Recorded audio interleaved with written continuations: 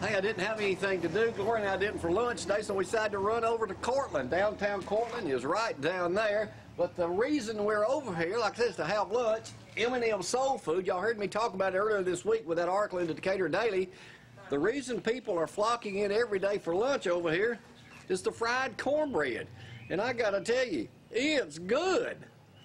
We're about to go in, meet Miss Glenda, her daughter, and her sisters, who have a special recipe, secret recipe, for making fried cornbread. And I'm telling you, people are coming from everywhere to get a taste of this.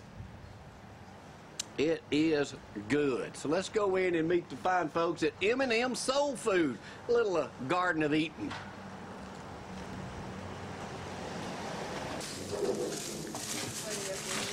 With green beans and macaroni. Is this the money maker?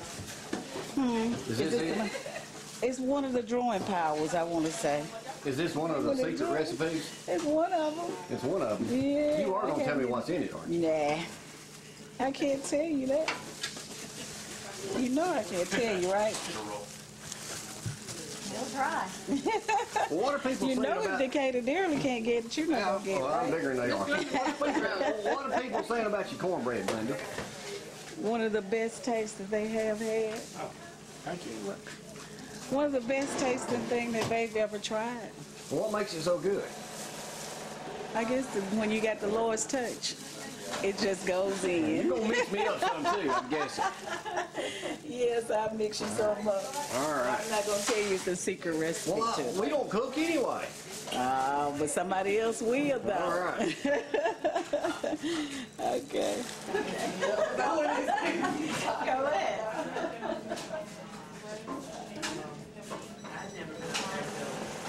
See, I'm pulling up.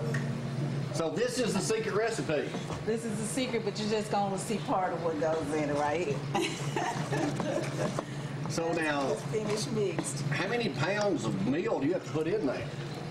It's not by pounds, it's just depending on what I'm preparing and for the amount of people that I'm preparing for. Sometimes we have to go back and remix many times before the day is gone to get what we need for everybody to have their fried cornbread. Well, keep...